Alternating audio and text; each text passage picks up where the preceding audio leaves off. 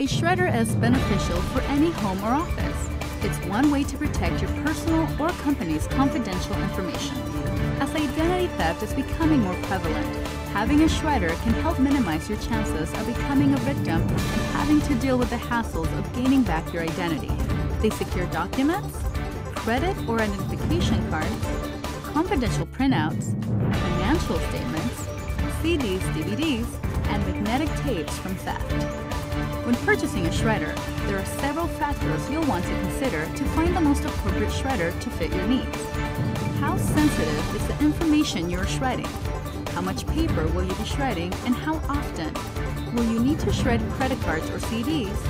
Shredder size, noise, and of course, your overall budget. There are multiple levels of security offered by different shredder types. A shredder is classified based on the size and shape of the shreds produced. The higher the number, the more secure and smaller the paper cut. While shredders can range from level P1 to P7, most people and businesses will want a shredder in the P2 to P5 range. Strip-cut shredders are the most basic types of shredders.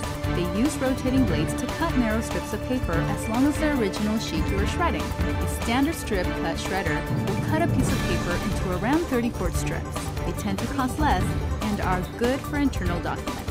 Cross-cut shredders are the next step up in document security. They use two blades that rotate in opposite directions to cut paper into small cross-sectional shreds, no matter how long the paper is in length. A standard cross-cut shredder will cut a piece of paper into around 360 pieces. They are usually priced in mid-range and are great for destroying confidential documents. Micro-cut shredders offer even more security than cross-cut.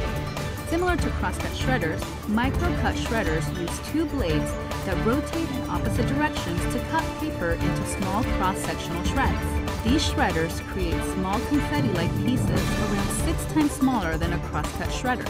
A standard micro-cut shredder will cut a piece of paper into around 2,000 to 3,000 pieces. Micro-cut shredders tend to cost more than cross-cut shredders, but provide the highest level of security to keep your shredded information confidential. There are some other key terms to know when shopping for a shredder. Sheet capacity refers to the number of sheets that you can shred at the same time. A 12-sheet shredder can shred 12 pieces of standard paper. Continuous runtime is the amount of time a shredder can run at one time. If you're sharing your shredder with multiple people or plan on shredding many documents in one session, then you'll want a shredder with longer runtime.